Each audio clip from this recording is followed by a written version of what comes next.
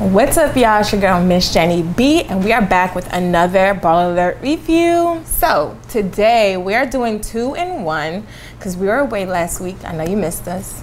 So today we are doing Snowfall season 3 episode 3 and 4 since we missed last week. I'm gonna keep it short for episode 3 because it already passed and we're already on episode 4, and episode 3 literally just like set the tone for episode 4 because episode 4 was crazy. So let's get into it. Episode 3 was called Cash and Carry, and it basically, as I said in the last one, Franklin was implementing his new business plan so he can be the head honcho with all of his little minions. So in episode 3, he put everything in motion, and he was really trying to figure out how to hold all of his money. So he went to Avi to help him get offshore accounts for his crack money that he's making that is overflowing. He's on private planes and all this stuff, and then when they get to where they're going to do the offshore accounts, he realizes that Avi is pretty much trying to play him. Well, he's not trying to play him because they're legit like cool, but he's like using the money that Franklin was gonna put into the account to satisfy his own personal financial debts.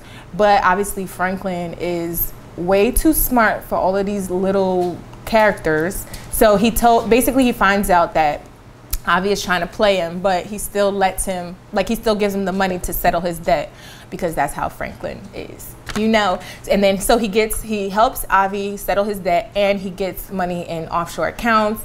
And so now he's just rich. He's signing checks, doing all of these things, his mom. Then Franklin's crew finally finds out that Manboy and Wanda, who is Leon's ex-girlfriend, who is the current crackhead, they find out that they're all working together. Basically, Louie's about to beat Wanda up, but instead she just tells Manboy to drop her. They find out that Manboy had been lying and that Wanda gave him the recipe and all of that stuff. They found out that Manboy literally set the whole thing up with Wanda in the beginning from the first episode. But instead of like cutting him off, they use him as an extra layer between Franklin and Leon as the head honchos and the little people. So they keep him. Also, in episode 2, remember Lorena was talking to her partner about Teddy creating a new route or getting a new route through Lucia's family, blah, blah, blah. So at the end of episode 3, we find out that Lorena interjects. Pretty much she tries to infiltrate back with Gustavo, but you know Gustavo knew her from last season when they freaking arrested him and Lucia. So once they open a warehouse, this is where they're about to do their business with all of the coke through the new route, and Lorena's there, and she's like, oh, I'm working with you now, Reed didn't tell you, blah, blah, blah. So at the end of season, episode 3, all you see is Gustavo pointing the gun at Lorena when he's walking into the warehouse. And then the gun goes off, and that's how episode 3 ended. So then episode 4 is where it really got crazy. So episode 4 is called The Games That Moves As You Play. Episode 2, when Officer Wright was telling his supervisor about all of the crack and cocaine that's in the community and how they could rectify it. So that's how episode 2 ended, I believe. So episode 4 starts back with, we revisit the topics of Officer Wright and what he wants to do for his community. And you know, he hates Franklin, obviously, but he also hates that his community in LA is being plagued by crack cocaine. It starts off with us finding out the outcome to their conversation, and now it's a tactical unit. He created this whole tactical unit, or his supervisor did, and now he's like listening to his coworkers like, oh, I don't know how you live with those animals, and all of these racial things that, you know, police say. And he's the token black guy, and it's his community, but he realizes that obviously his homies, his co-workers are not really his kinfolk. You know what I'm saying? When they say all skinfolk, kinfolk, that blue, that don't work for some black officers. That's what that whole scene was about. So then it goes back to Teddy, and now he has to clean up the mess that Gustavo made. He killed a DEA agent who should have been killed last season, but we're not gonna go there. So Lorena is just sitting there dead with a bullet in her head, And Teddy's like, what's going on? The police are gonna look for her, like, you made a mistake. But obviously Gustavo didn't care. Like, everybody knows what Lorena's idea was. Like, Teddy himself, he wanted to just control, like, for the CIA, him and Julia, they just wanted to control the cocaine, not the crack, the cocaine that's in LA, and that's going through Costa Rica and Nicaragua and stuff like that. But the DEA agent, Lorena, she was trying to crack down on it, basically take everyone out. And Gustavo knew that. And the fact that Lorena was sitting there being like, oh, I'm working with y'all now, instead of, she was like, I left the DEA, basically lying to them. And that's why Gustavo killed him. So when they're cleaning up the mess, they're like burying her body and the gun, and that's why Gustavo's telling Teddy that's exactly why he killed her. He's like, I didn't kill her for being a DEA agent. I killed her for pretending to love us, like pretending to be on our team. That's unloyal, okay? As they're cleaning up their mess, they also plant coke in Lorena's house. So when she turns up dead, it turns out to be like a drug deal or something that happened with drugs. But that was just a small portion of the story. Obviously, it's great that Lorena is dead, but the whole episode, episode 4, was about Officer Wright and his vendetta against Franklin.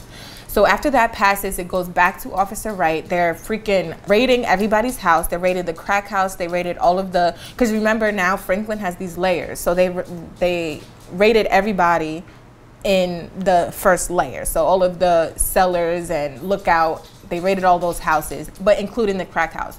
They also went to Jerome's house. Obviously, Jerome and Louis, they don't play like that. The police come in, start breaking stuff. They get upset. Louis starts yelling, and the police rough her up. And that's when Jerome's like, "Oh no, you're not about to touch my lady like that." So he starts beating up the cops.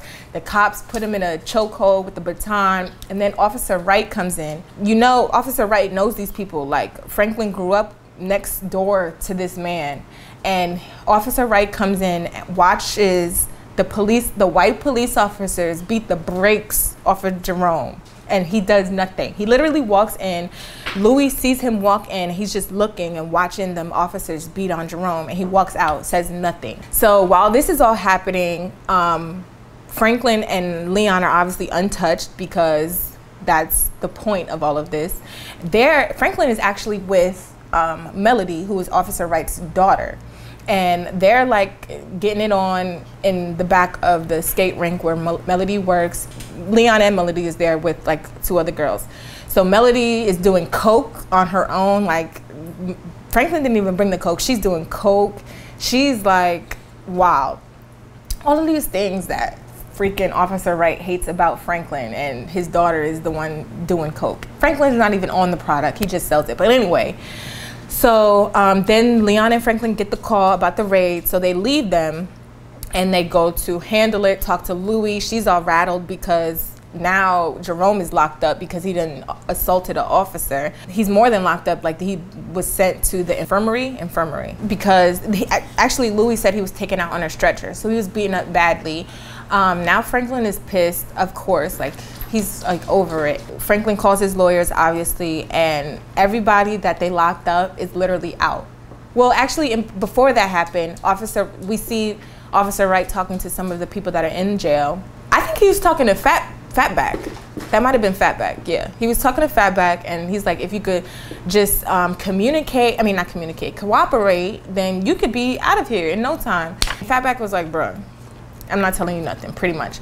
So then after they all get out, thanks to Franklin's lawyers, Franklin holds a meeting. He's like, y'all didn't tell the police jack shit, and that's what you're supposed to do. We got your back, because obviously y'all are all out.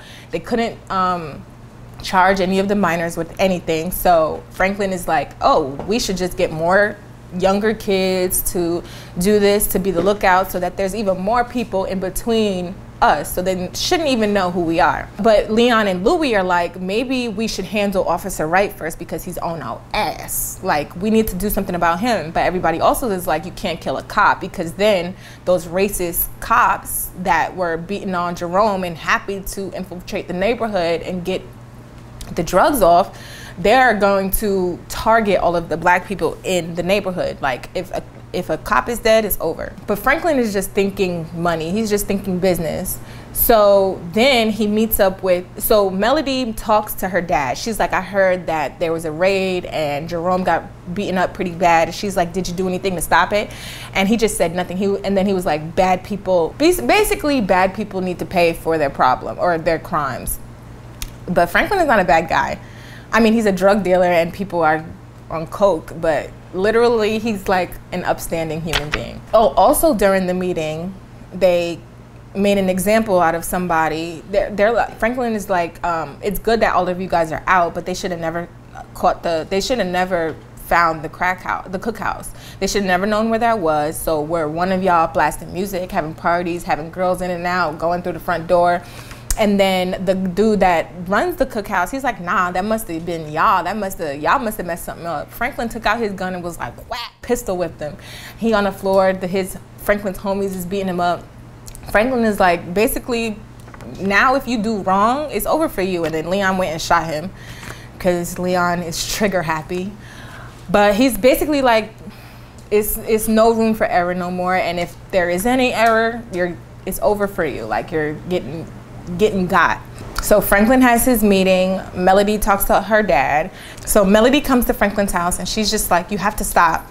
You have to stop what you're doing. You have to stop selling drugs. Well, first she apologizes. She comes and she apologizes for all that has happened. Franklin hugs her and then she's like, you gotta stop. He's like, excuse me, what? He's like, what are you talking about? She's like, pretty much my dad is on you and it's hurting the community and they're not gonna stop. And so then Louie busts out the door and she's about to beat her up because obviously her dad just whipped Jerome. She's like, you better get her off my property, handle her. And then Franklin breaks it up, but he pretty much tells Melody to get lost because pretty much it's over for you, girl. Like you and your dad can go to hell. That's what it seemed like to me. And then, yeah, so that's pretty much how it ended, like leaving Melody in front of her house. So I guess their relationship is like tainted now because her dad is such a dick. But, you know, things happen. So next episode, I'm assuming the Officer Wright and Franklin feud is just going to continue to unfold. I believe that Teddy is just going to continue using Franklin and Gustavo and Lucia's mom to have drugs running through the United States. So yeah, I hope you enjoyed this review. I'm gonna put a timestamp of where episode 4 started and so that you can just skip ahead. But if not, just watch the whole thing. I hope you enjoyed this video. If you have any questions, comments, drop them all down below. I'm Miss Jenny B, and this is your Ball Alert Review.